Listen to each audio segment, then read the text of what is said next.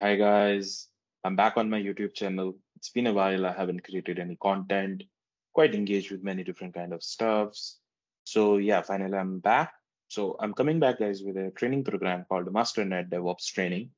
We all know that network automation, DevOps stories are going everywhere these days. Whatever type of organization it is, whatever type of vertical it is, they are looking for some sort of network automation, adding some DevOps skills on it. So this particular training program is intended for that. A couple of things which I wanted to discuss here. First thing is the prerequisite. What are the prerequisites for this training program? There is no prerequisite. As far as you have a basic networking knowledge, you are good to go. I'm not expecting you to be a very extensive coder or a programmer or something. This training is intended for the guys who are coming from a traditional, purely network background and wanted to switch their profile, switch their roles to the today's demand as network automation engineer or even the network engineer itself requires good lot of automation stuff as well as the DevOps stuff. What are the targeted roles for this? You can target, as I said, network engineer itself requires. So other than that, we have network automation engineer, network development engineer. You can name anything.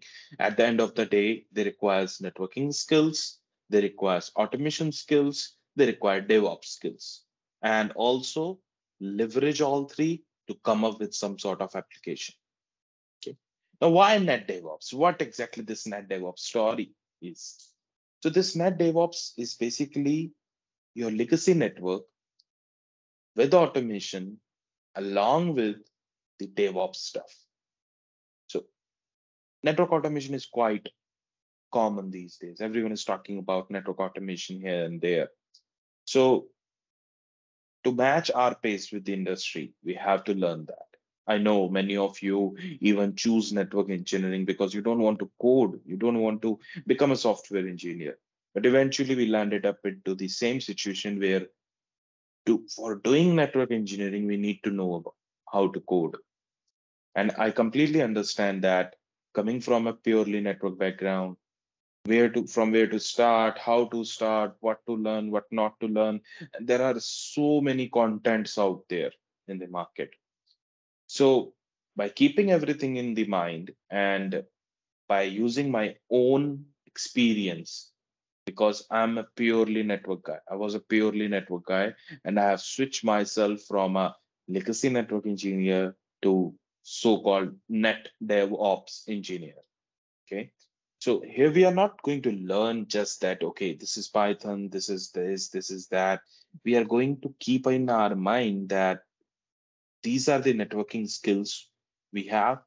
I know how OSPF works. I know how BGP works. I know how switching works, how a router works, how a firewall works. What are these kind of devices are? Now we will learn how to automate, how to use those devices, how to use those technologies in a way that it can make our lives easy when it comes to the day-to-day operations in the network. What is the future of net DevOps? I don't think so. I need to talk about this. Everyone knows very well. This is the only future we have in the networking. Because, but don't take me wrong, guys. Okay. I'm not saying that network engineering is no more required. Your networking skills are no more required. They are required. Okay. They are there and they are going to be there.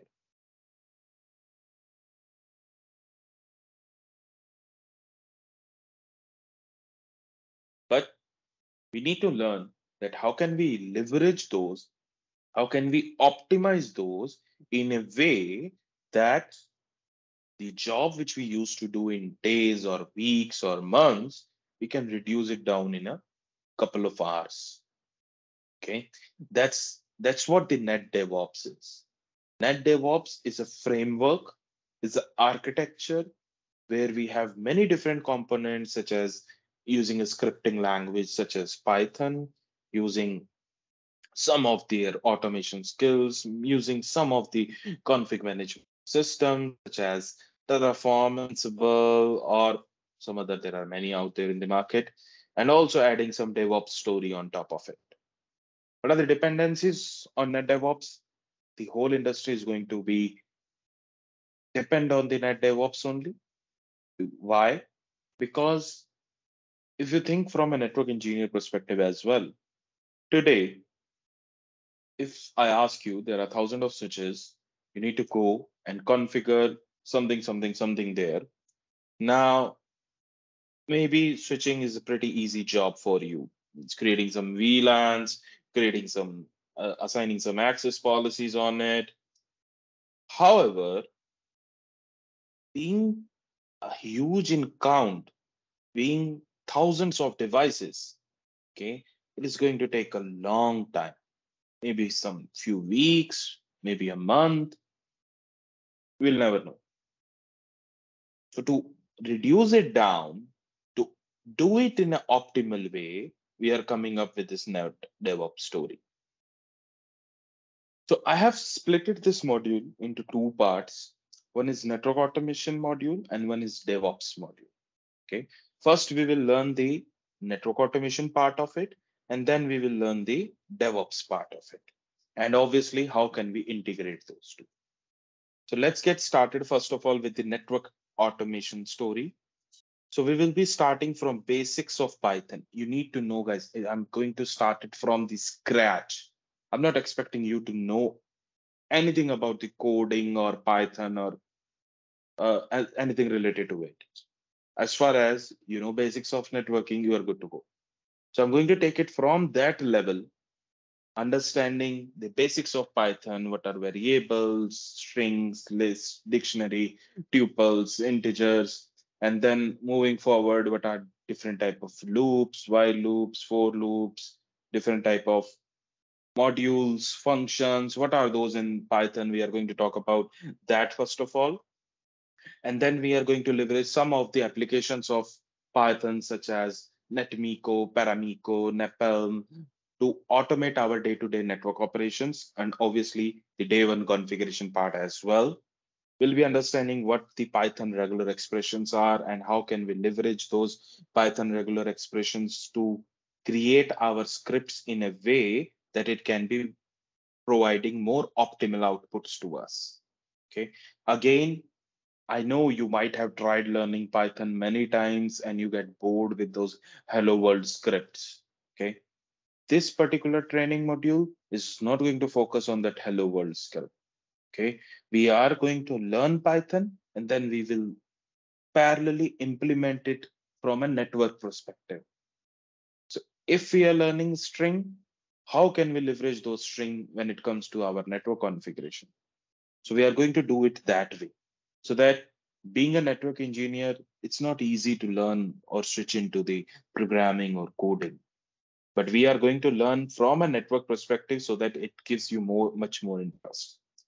Then we'll moving forward, going into the data serializations and the template. In data serialization and template, we are going to talk about like JSON, YAML, XML, Jinja2 templates, and how can we integrate them with the Python. So if I wanted to configure same, let's say routing protocol or sphere for ISAS or BGP or creating VLANs, how can we create a template of configuration and use it again and again? Then we will be moving forward to netconf, restconf, GNMI. These are the different ways by which we can push our config. Oops, sorry, it's no more config, it's a data which we are pushing to our devices. So how can we leverage those using netconf, restconf, GNMI? What is Cisco Yang suite? How can we leverage Yang suite to create a data structure, different types of data structures used by different protocols, such as netconf, restconf. Then we'll be moving forward to PyAds. PyAds is a great application when it comes to the network testing. So we are going to go through that. Then we will be looking into some of the configuration management systems such as HashiCorp's Terraform, Red Hat's Ansible, and how can we leverage that? And keep that thing in mind, guys. I'm not going to do complete course on Terraform, complete course on Ansible. No. Basically, what we are going to do is what we have learned, how can we leverage that using Terraform and push it to the device? Because I know if you know that how to configure OSPF, you know how to configure BGP as far as technologies are clear. So configuring is not a big deal. The only thing is that how to deal with these tools with my networking protocols. That's the only thing which we need to focus on. So I'm going to keep that thing in mind, and we are going to design our modules. We are going to design our training in that way that it is going to help you out with this. Automation using Cisco NSO. Cisco NSO is a great tool, and we can leverage it in many different manners, many different ways, and we are going to focus on those. Okay. And the most interesting part, use of AI in our network automation. We are talking about so many AI solutions here and there, chat GPT, blah, blah, so many stuffs out there. How can we leverage those AI for our network automation? Why we still need to do network automation manually? Why can't we leverage AI to even automate that? So we are going to understand that. We are going to integrate some of the AI modules with our Python automation, and we will be leveraging those in a way that even automation gets easier for us. The next we will be moving to the DevOps. DevOps is a very integral part when it comes to the NetDevOps.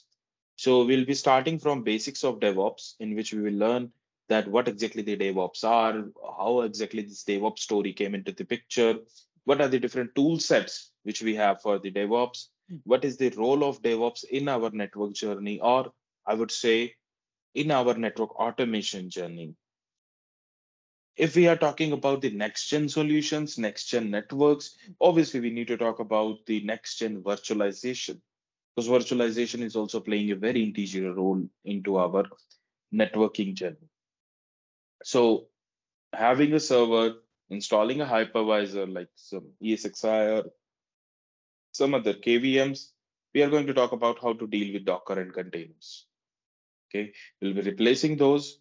We'll be replacing, creating many different VMs such as Windows, Linux, Mac OS, running different applications on it. So we'll be focusing on just the application part. That's all.